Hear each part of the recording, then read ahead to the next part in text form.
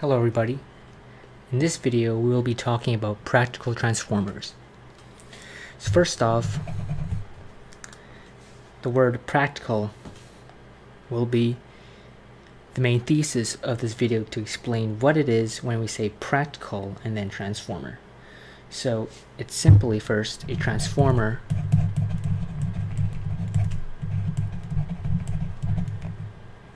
that operates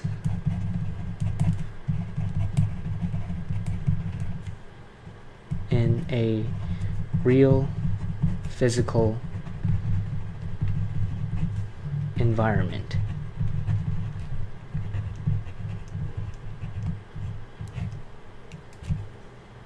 Second is that it is a contrast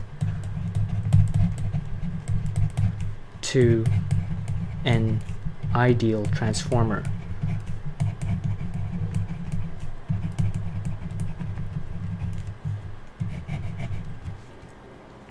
So let's first explain what an ideal transformer is, because if I tell you what a practical transformer and what it does, you will not know the significance of the difference between the two. So ideal first. So let's learn that ideal transformer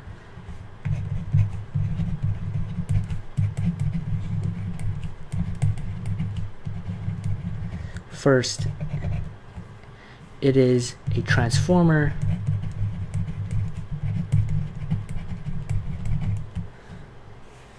that does not experience any power loss. So when we have the primary and the secondary side, so let's draw simply our circuit here.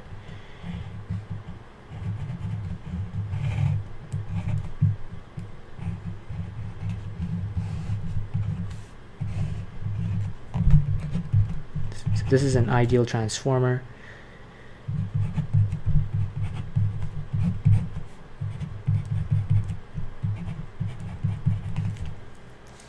So an ideal transformer, we have the primary side and then a secondary side. There will be no power loss. Therefore, P1 here on the primary side, I'm just gonna scroll up a little bit so you guys can see what I'm writing.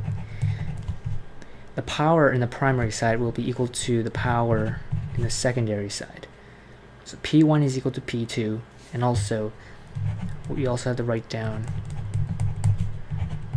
that this equation, I2, because as we know, transformer amplifies the voltage and the current, but the power equals the same. So that's why we have V1 I1 is equal to V2 I2. Depending on the change of V1 and V2, if let's say V1 is increased and then V2 is larger, then we would have a decrease in I1 and I2, but the power is the same. And the power is the same because it is an ideal transformer that does not experience any power loss. So this is important. This part does not experience any power loss is the thesis of what an ideal transformer is. So let's write down let's discuss what a practical transformer, what is it? So we know that it is a contrast to ideal transformers, and we know that ideal transformer does not experience any power loss. Well, since it is the contrast to it, what we can state is that a practical transformer is a transformer that does experience power loss.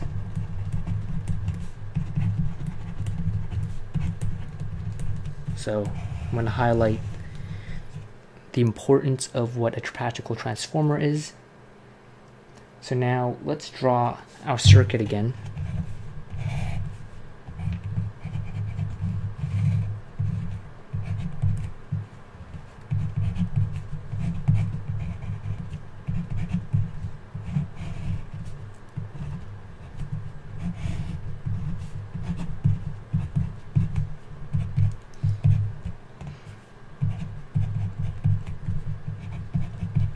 So since it does experience power loss, P1 will be greater than P2. And we have to write down our equations again. Now P1 has to be greater than P2. Cannot be the other way around, because in reality, how could you produce more power, right? So it does experience power loss in a real physical environment due to, the environment, the physical environment. So P1 is greater than P2. Now our circuit is not finished. We have to draw a new component, and that component will be the thing that will have our power decreased when it goes from primary to secondary. So let's apply impedance transfer. Now if you don't know what impedance transfer is, well, you should check out my previous video where I discuss what is it. So before proceeding in this video, I highly recommend, if you guys don't know what it is, to click on my previous video. I am going to provide a link to it. But now let's proceed. If you know what it is, then I'm going to draw the circuit when the secondary side is transferred to the primary side. So here, what we will have is, first let's draw our impedance first. I forgot to draw impedance. So Z1, and then we have Z2, which is in the secondary side, and an apostrophe to indicate that it is transferred to the secondary side. So what we have is this.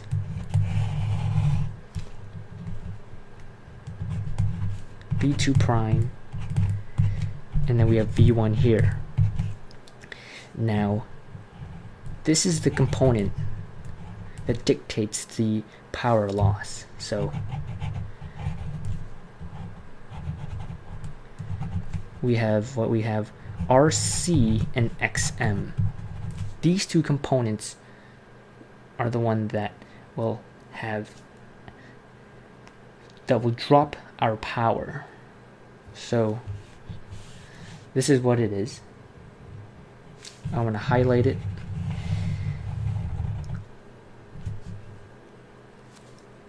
Now let's go in depth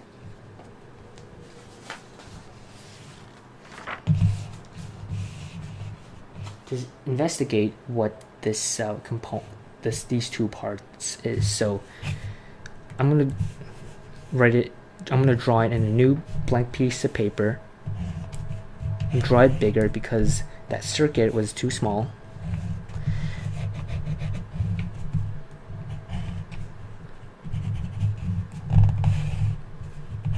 So we have RC and XM. So RC, the current that is flowing through it would be the copper loss, and XM is the magnetizing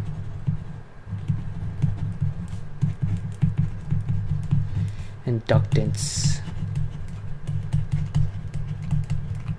loss. So a current, let's try right here, you can name it IO. IO would be the loss current. The loss current would be split between these two pathways. And what we have is IC here then, and then IM. And then IC would be the core loss current, or copper loss current. And IM is the magnetizing current. Now what I want to signify is that IC and IM are perpendicular to one another. So this is what the current would look like. Then we'll draw the magnitude of both currents, and that magnitude would be our loss current altogether. So when considering practical transformers, what we need to know is this thing right here, RC and XM. and the current flowing through each pathways. And this total part of the circuit is essentially the one that will decrease the power in the secondary side. And that is what a practical transformer is. A transformer that experiences power loss and is a transformer that operates in a real physical environment, contrast to an ideal transformer. I hope you guys enjoyed this video, and I'll see you next time.